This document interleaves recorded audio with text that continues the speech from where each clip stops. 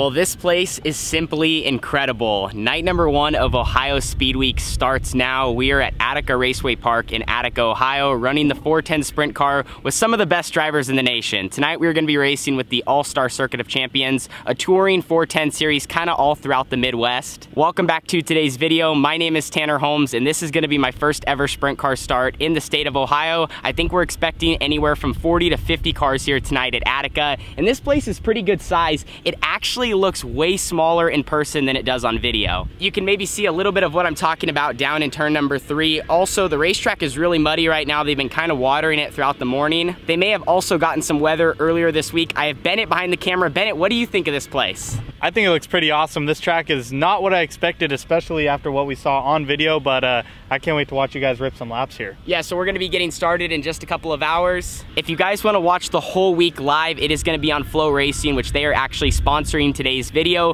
Flow Racing is a live streaming service in dirt track racing that covers over 1,300 events. Some of those big events that they cover include the Dirt Late Model Dream, the Sweet 16, OHIO Speedweek, all 8 nights, and so much more. So if you guys wanna check out Flow Racing, I'll put a link at the top of the description. It's flowracing.com/Tanner Holmes. That's floracing.com/Tanner Holmes. Anyway, let's get started. My first ever career start with the All-Star Circuit of Champions and in the state of Ohio. Let's make it a great week.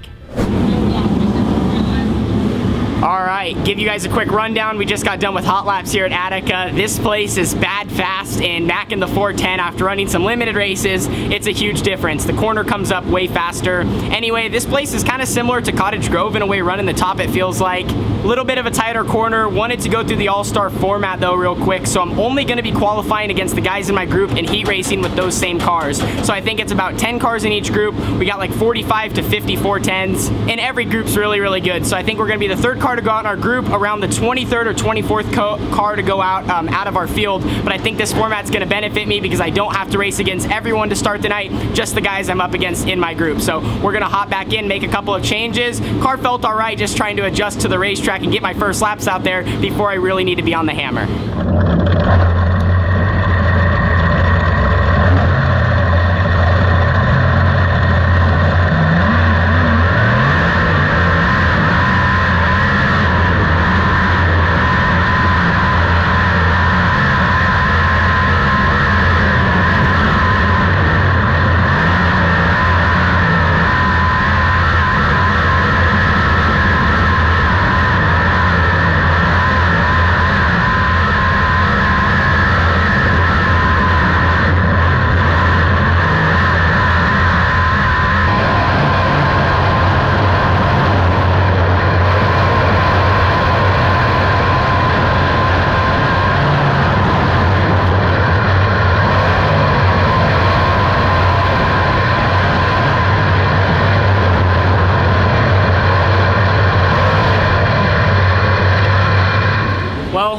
Qualifying is done here at Attica. We just finished up with group number 3, which I actually like where we're at because we're not the first group to go out, but we're not the last, right in the middle. I think we're gonna end up towards the back of our group. I didn't get a great lap, but I didn't get a terrible lap.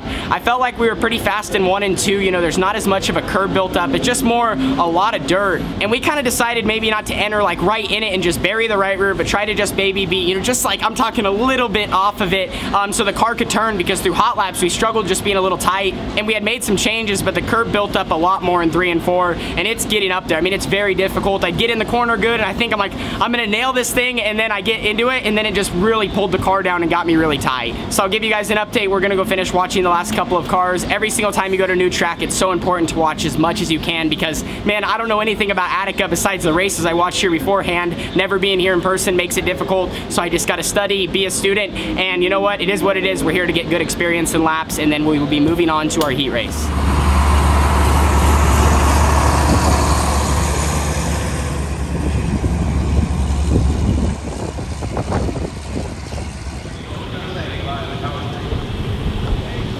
Well, we ended up 6th quick in our group here tonight at Attica. Felt really, really good. I'm not exactly sure what I said in the last clip because things are just going so quickly. We're talking to so many people. It's awesome to see the fan support out here in Ohio. I think the main thing I needed to fix after qualifying was just where I enter the corner. I was working on trying to be straight, but this place is almost a little tight, and I needed to be just a little lower because I was so buried by corner entry, then I'm just stuck in the curb and cannot get out of it. And even though you got 900 horsepower, it's just tough to move. So we ended up 6th quick in our group. We're gonna start 6th in our heat race. Top 4 are gonna transfer to the A. 8, 9, and 10 head to the C main.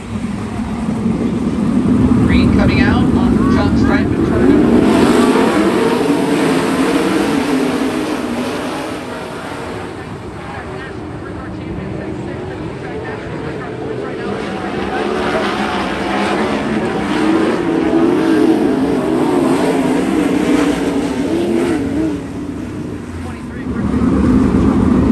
Here we go, feet up here.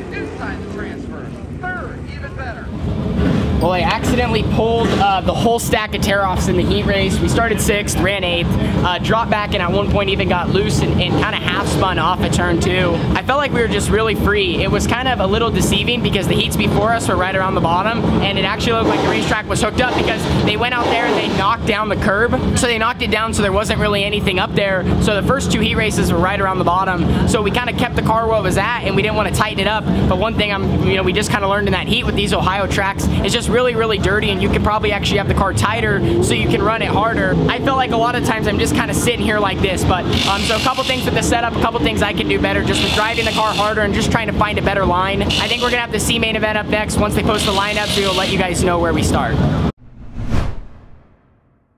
Cars tagging the B main tonight. Green at PWR Cooling Technologies.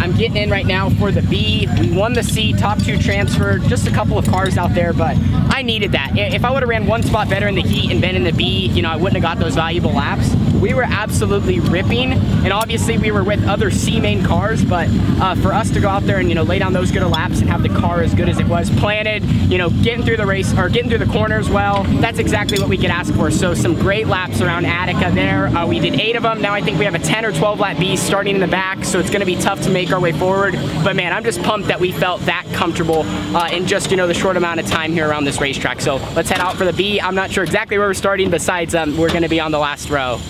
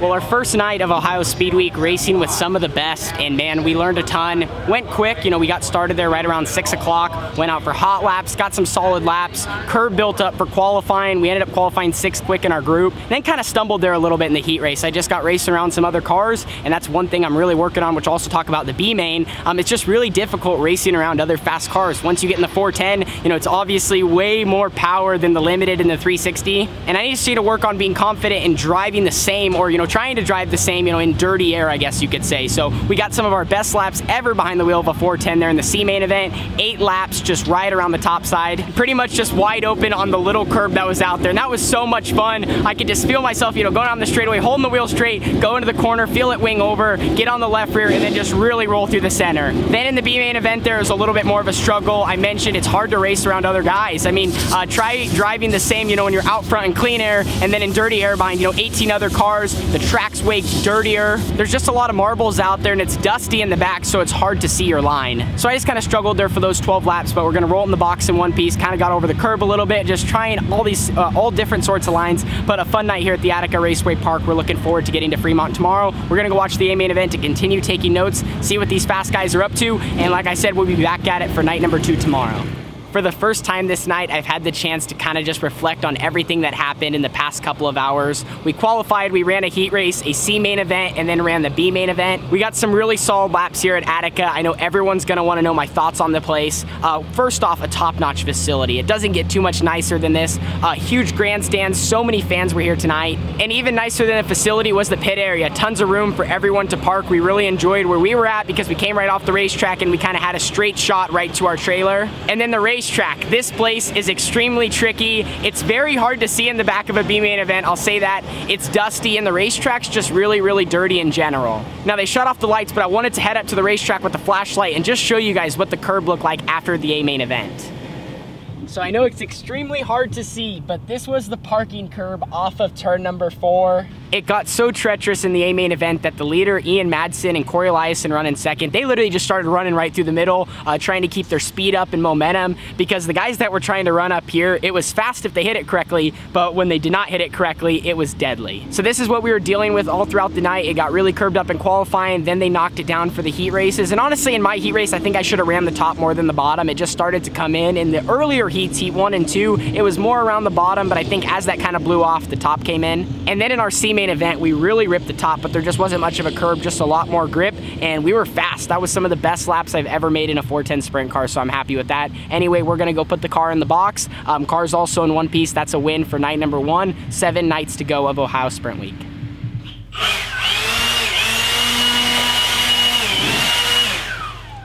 Well, Dad has his gadget going. We are the last people here at Attica after night number 1. We're getting ready to load the car in. We're gonna sleep tonight and then wake up early in the morning. Since Fremont's only like 30 to 45 minutes away, there's no real reason to rush. We just got done eating. Last fan left. And the last fan left. Anyway, real quickly, I just want to thank all my sponsors, starting with Next Gen Def. We have all the contingencies for the All-Star Circuit of Champions. Then we have Pit Stop USA, OMA KTM, QRC, Earth Environmental, Swindell Speed Lab, Ferguson, Durango RV, On-Site Screeners, my buddy Kyler Shaw at Fast 4 Media. Then we have Carson, Lafarge, ABC Powder Coating, Pit Stop USA again, and then all those guys on the left side. Anyway, to recap Attica, a great night. We got some valuable laps. We have things that we need to work on, and this week is just gonna be so much about learning. You know, not to sound like a motivational speaker or anything, but one thing to say here on the vlog, so many drivers, I think, and just in actually other aspects of life, people want things to happen really, really fast. And sometimes that does, you know, for example, people wanna show up here